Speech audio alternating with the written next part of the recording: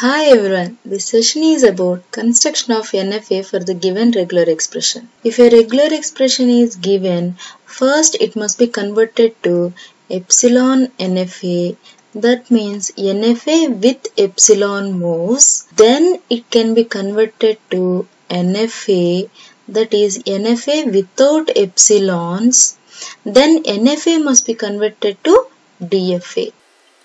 So if any regular expression is given, so first we need to convert that into Epsilon NFA, and Epsilon NFA can be converted into NFA. In my previous videos I have explained NFA is converted into DFA. This is also explained in my previous videos. I'll give the link in the description. Please go through the videos. Now we will see how to construct the finite automata for the given regular expression. Suppose R1 is a regular expression. For that, equivalent finite automata is Q0 is the starting state. Q0 on R1 it is moving to the state Q1 and Q1 is the final state. Similarly, R2 is also a regular expression. Now we will construct the equivalent finite automata for R2. So already Q1 is used, so that we will take Q2 and Q2 is the starting state. Q2 on R2 it is moving to the state Q3 and Q3 is the final state. Now we can able to construct union operation on R1 and R2. So union on R1 and R2 can be represented as R1 plus R2. So now we need to construct the finite automata for R1 plus R2. By seeing this one, we can understand that R1 plus R2 means either with R1 it can reach the final state or with R2 it can reach the final state. For that, first we will write the above things as it is. So Q0 on R1 it is moving to the state Q1 and Q2 on R2 it is moving to the state Q3, and now we need to perform union operation, so that we need to take new state, that is Q4, and Q4 on epsilon it is moving to the state Q0 and Q4 on epsilon it is moving to the state Q2 and Q4 must be the starting state. Either by selecting this R1 path it can reach the final state, or by selecting the other path, that is R2, it has to reach the final state. So already Q4 is used, so that Q5 we are using as a new state and this is the final state, and Q1 on epsilon it is reaching the final state and Q3 on epsilon it is reaching the final state. That is with R1 or R2 it is reaching the final state. We can also perform concatenation operation on R1 and R2. So it can be represented as R1 is concatenated with R2. So first we will write the R1 R2 regular expressions one besides the other. So Q0 on R1 it is moving to the state Q1 and Q2 on R2 it is moving to the state Q3. Now we need to concatenate them, and Q1 on epsilon it is moving to the state Q2. That means without reading any symbol from Q1 it is reaching the state Q2, and Q2 on R2 it is moving to the state Q3, so that Q3 we can make it as a final state. Q0 on R1 it is moving to Q1 and Q1 without reading any symbol Q2, and Q2 on R2 it is moving to the state Q3. That means R1 is concatenated with R2. Now we will construct the finite automata for the regular expression R3 star. First we will construct the finite automata for R3. Q0 is the starting state and Q0 on R3 it is moving to the state Q1 and Q1 is the final state.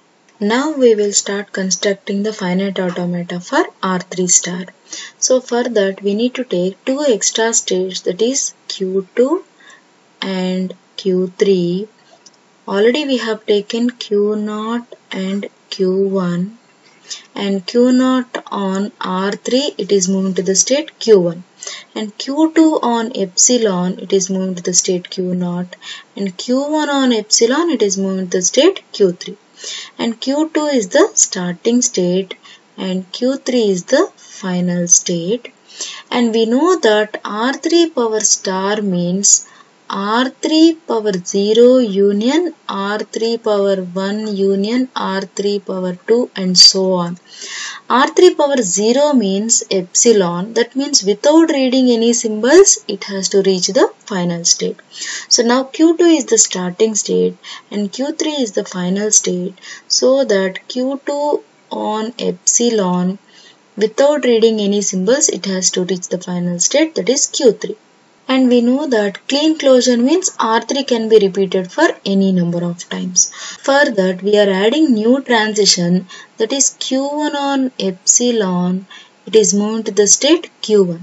So that without reading any symbol from Q2 it is reaching the final state, that is Q3, and R3 can be repeated for any number of times using this loop. See here, Q0 on R3 it is moving to Q1.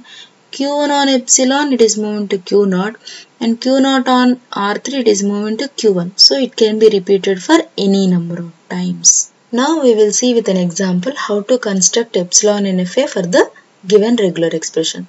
Suppose the regular expression is 1 plus 0 is concatenated with 0 power star. So the given regular expression is of the format R1 union R2 is concatenated with R3 star. So here R1 is 1 and R2 is 0 and R3 is 0. So first we will start constructing the finite automata for R1. R1 is 1. So Q0 is the starting state and Q0 on 1 it is moving to the state Q1 and Q1 is the final state. Now we will construct the finite automata for R2.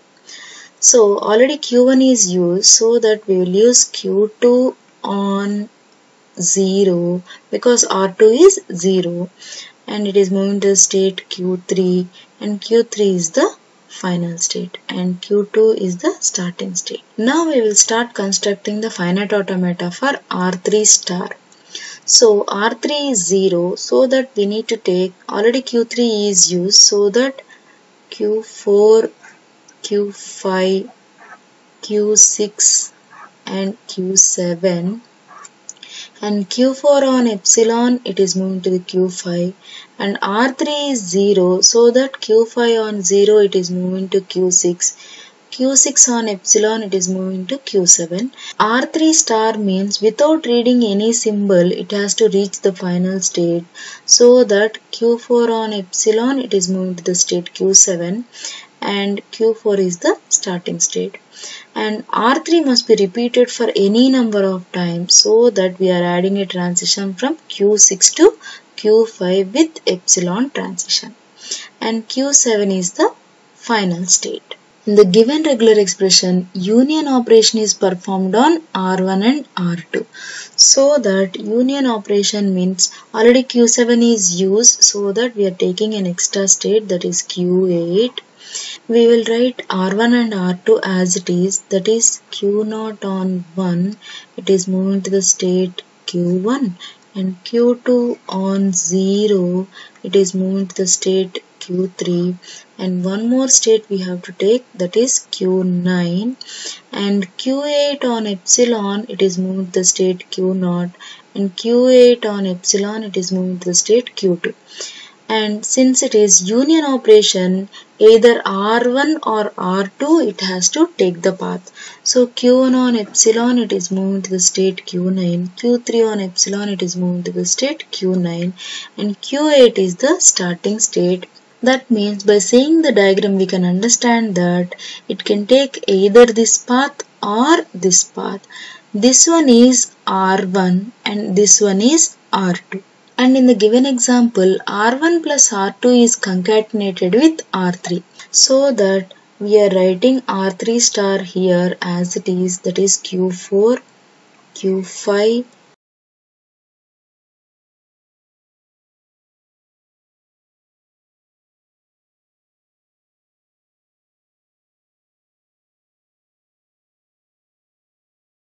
now R3 star is kept here as it is. Now R1 plus R2 must be concatenated with R3 star, so that Q9 on epsilon, it is moving to the state Q4, and Q7 is the final state and Q8 is the starting state.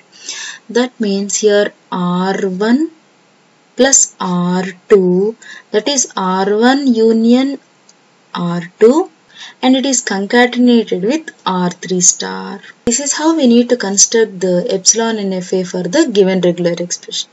This epsilon NFA can be converted into NFA and NFA can be converted into DFA. Please do subscribe and thanks for watching.